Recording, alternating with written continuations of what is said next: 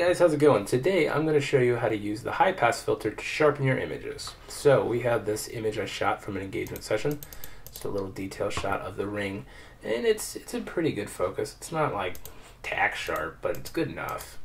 So let's sharpen this sucker. What we're going to do is we're going to hit Control J, and that's going to duplicate our background layer into a new layer, and we're going to go Filter, Other, High Pass. Now that's going to give us this little menu, and it really only has one thing we can change, and that's radius, and that's going to be the amount we sharpen. Now as we go up, it's going to get sharper. You can kind of see it's going to get kind of weird looking.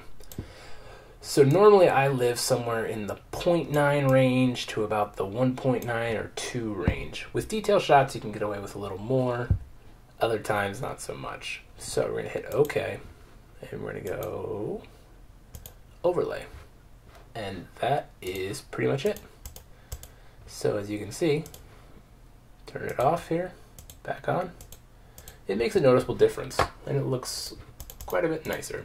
So let's delete that. Another way you can do this is Control J and then do overlay first, and then filter, other, high pass. And now you can see what the sharpening is going to do. So you can kind of see that since it's a detail shot, we can really get away with jamming it up to like 7. And that, I mean, maybe a little too sharp. You get some halos going on. But when it's this wide, you don't really notice. So yeah, that's pretty much all there is to it. Thanks for watching, guys.